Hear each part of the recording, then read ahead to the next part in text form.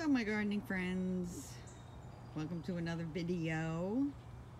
It's still Earth Day and I just took everything out of the greenhouse to soak in some sun, so I thought I'd make another video because I realized I had a lot of things growing. I thought I would take a little spin around and show you what I got going on. Right here I have some black-eyed pea beans that I'm using. I already harvested a bunch of them and they are over here growing very nicely right there in pots soaking in the sun. They are very hardy. They are, from what I can tell, mostly disease and pest resilient. They do get some pests, but they seem to be able to handle them. They get the beetle. And then down here we have some basil, different kinds of basil. There's buckwheat and broccoli, kohlrabi, some flowers that I'm starting there. Those are 4 o'clocks. And then over here I have some tomatoes and peppers that I've been keeping in the greenhouse or in the house because it is very much too early for these. Today it's real nice out.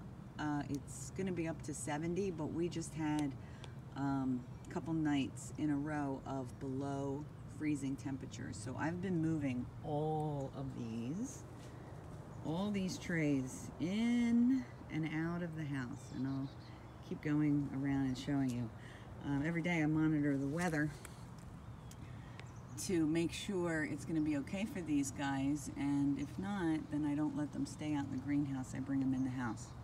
So thank goodness for Frank and Dominic. They helped me get them in the house. So over here we got our greens growing, and we got some more basil and peppers, different kinds of peppers. I think this year I have, oh, I still have to bring them out, the pepper plants and the tomato plants, the seedlings that I started. I brought them in last night, so I have to bring them out. So here's some more mustard greens and other greens here. So all these greens, what is this? Oh, this is the broccoli and the kohlrabi. So these are all waiting for the right temperature. They're still growing in the greenhouse and in the protected conditions. There's some more greens, and I'm just digging up a new area for them in the shade so I can grow them longer in the summer because they don't really like the heat. So over here we have some collard greens, and I just put them in the garden. These are the ones that I have for the shady garden. I put them over in the main garden. I'll have to show you where. And this is pepper grass that grows in the shade, so that's for my shade garden. And down here's some more black-eyed pea beans. They're very, very healthy for you, excellent source of protein and fiber. And over here we have nasturtium. That is called the Jewel of India. It gets red flowers on it that are edible. Both the leaves and the flowers are edible. May taste peppery.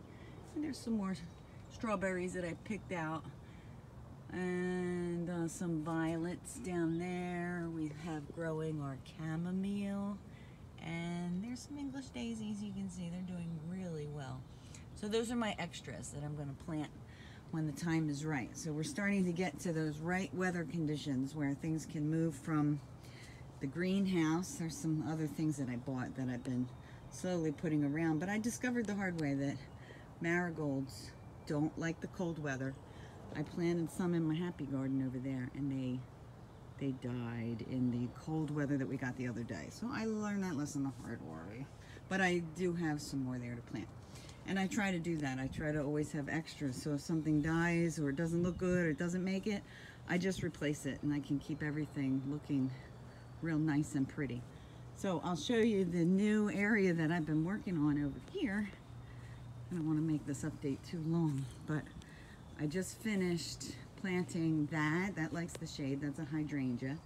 And over here I have some hosta coming in, and I have some more hosta to plant. And both of these guys like the shade. You can see this got shade here. So I'm going to plant all of my, well, not all, but some of my lettuces are going to be over here, and anything that is shade loving we're going to plant on this side. So between Frank and I, we've been working on this area, and then Frank is using the tiller and he's opening up this space here. Very excited. We're getting all these things done so quickly because Frank is helping me now, and we have an electric powered tiller that really makes this job easier. I did all of this by hand in the past couple of years, and we recently got a tiller that does an amazing job. And then we're gonna put those garden beds on top because there's a lot of rocks in this soil, and the soil doesn't really have that good a drainage. So to solve the drainage problem, I'm going to build up a little bit with some good soil. And I wanted to show you some of the other things that I just planted over here.